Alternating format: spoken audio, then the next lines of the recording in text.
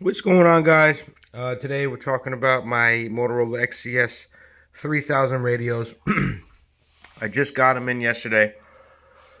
I got them in yesterday from a website called used-radios.com, which the radios work fine, but I didn't think they were working fine until I overnighted some batteries from Amazon, and we'll get to that in a little bit. But I did order two used xts3000s. What can you expect? The batteries were from 2013. At least one of them were. This one was from 2013. That one's from 2016. Might not be able to see it. Let's check it out. That's 2016. That's 604. That 6 is 16. Or 2006. We don't know. Or 2013. So there's those. Two batteries that came with it. They barely hold true. During my first work shift, I don't know which one it was. I think it was the 16 one. This one worked.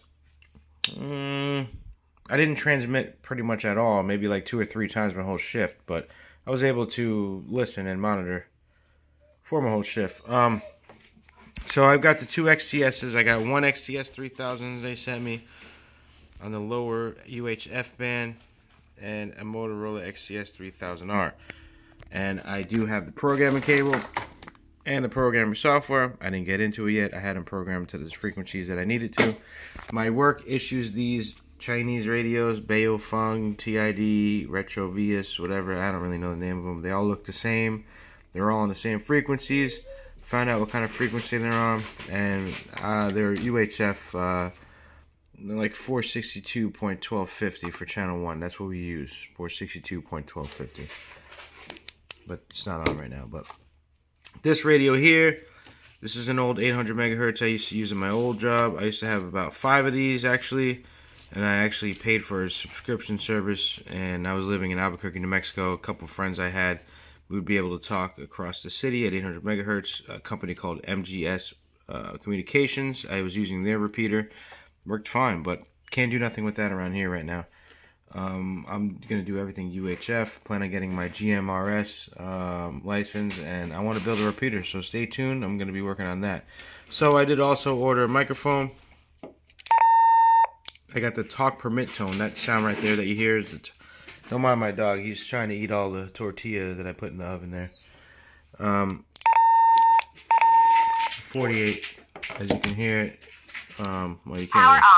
One. This is the Baofeng. Well, it's a TID. I think it's the original producer's Baofeng. But they're, like I said, channel 1. They use 462.1250. So. Testing. 1, 2, 3. 3, 2, 1.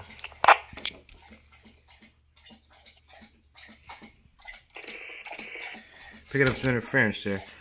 So yeah, they're pretty good radios. I just got the batteries from Amazon delivered right now. That's what I was waiting for to show you so that they could function properly. Right now what I'm doing is I'm testing to see how long, if these radios can work a full work shift. So that's why I'm making ridiculous transmissions, because, you know, I don't transmit all day, but mostly monitoring. This one is on scan mode. I have it programmed to scan on one button. This button is a disabled button. This is a monitor, and this is disabled as well.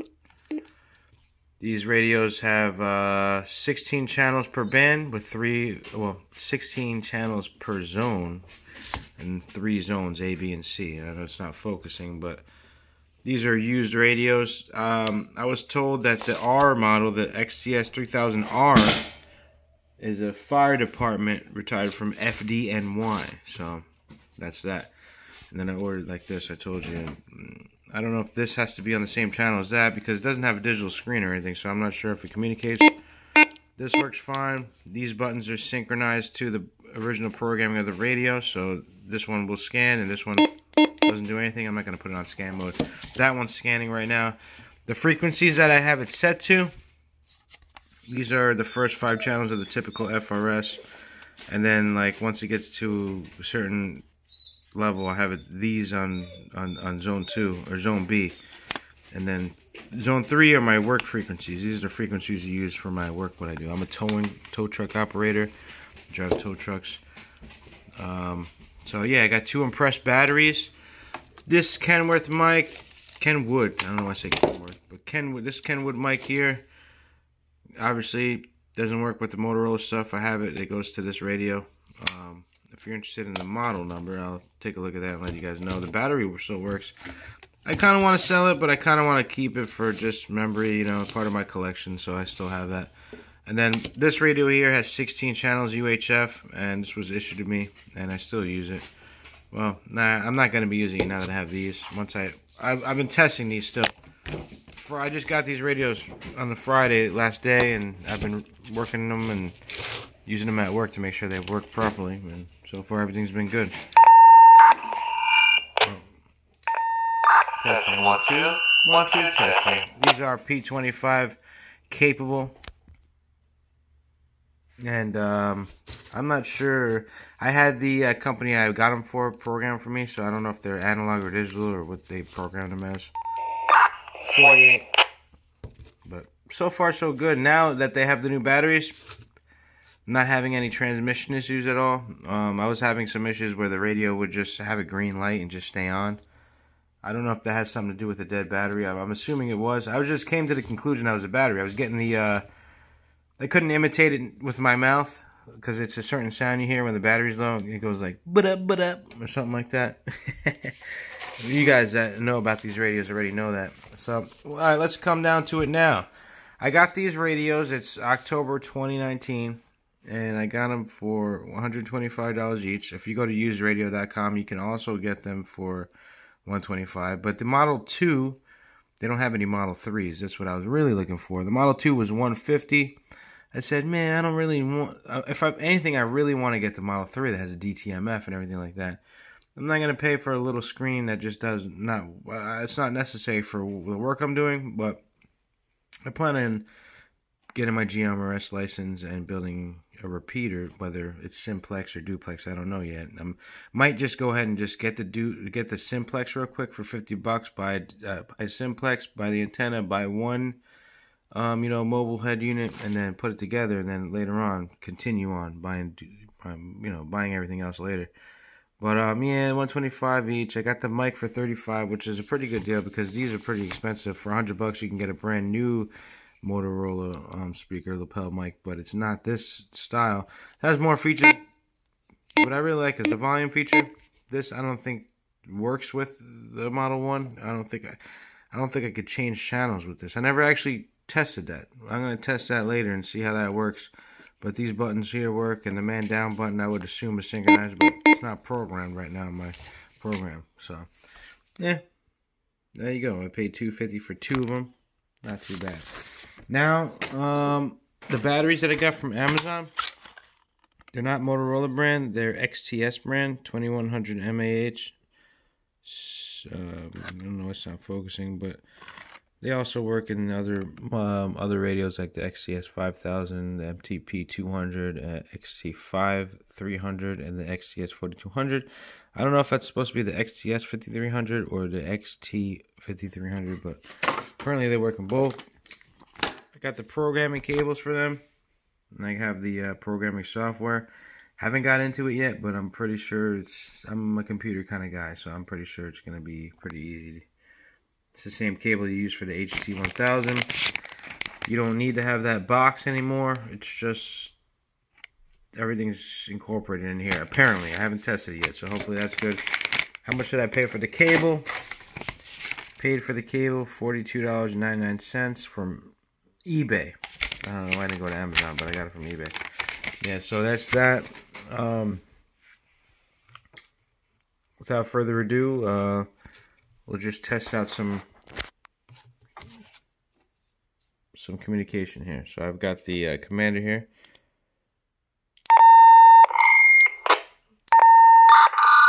A little too close. Knocking stuff down. Let me turn the volume down on this one. This is the one that's causing all that issue here. Let's try that again. 81 Central. Testing 1 2 3 3 2 1. This is a test of the Motorola xts3000. Thanks for your patience and thanks for listening. Once again, this is a test of the XTS3000. So yeah, I'm pretty happy, you know, I'm messing around with Got something going on. This is scanning. This one's scanning here. This is the regular xts3000. Oh, this is the R model. This is a test of the X3R3000. Well, for some reason it didn't come through. Well, let's try that again. Why didn't it come through the other time? Why didn't this radio transmit? So yeah, that's why I'm testing them, because I don't know. These are used radios. I don't know whether they work or not. Just got them the other day. I got them while I was working. I didn't have time to really mess with them. Now's the time that I'm messing with them. For some reason, that first transmission didn't quite come through to any other radio. So I don't understand that. Let's try that one more time. Testing 1 2 3. Testing 3 2 1. Testing ABC. Testing CBA. Sorry about the feedback, guys. Obviously, I'm sitting right here in front of him. And this one works fine. 81 Central. This one works fine. I've been using this one for work. And at first, when I heard the talk permit tone, I was thinking like, man, this thing's not working. It's not, because when you go to a channel that's not programmed, it just does that. Because those aren't programmed yet. Well, they're not programmed. I don't know what I'm going to do with them. Anything that's unprogrammed makes a tone like that. That specific note right there, you know, it's something unprogrammed. Like, it's unprogrammed, you know? Let's try that again with the same channel. Oh, we're getting a transmission here. 81 to base. See, I'm keyed down on the channel that everything else is on the same channel. C1, and right now nothing else is receiving that. 48. See, how can I know that? I wouldn't know that if I'm trying to transmit and I choose this, I move this over to the wrong channel, put that back. Now the second time I bet you it'll work. 41. So that's an issue. That's why this radio is kind of pissing me off. You know what I mean? So I'm going to continue testing, and I got a 90-day money-back guarantee. It says, what does it say here? Let me pull it up so I know.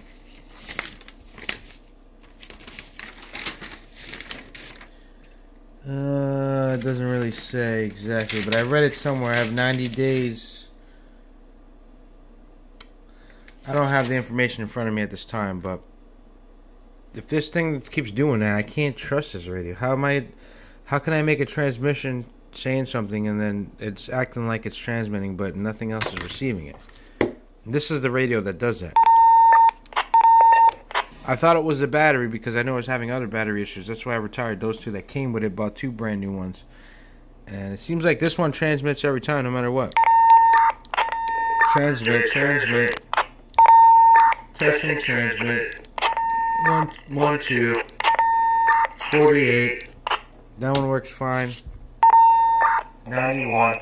This one works most of the time, but sometimes it spooks me out like you just saw. Testing 81. 122. I don't know, guys. I'm just messing around with the radios. Thanks for watching, if you're still tuned in, and we'll see you next time. If you guys are continuing to watching my videos, you'll see more.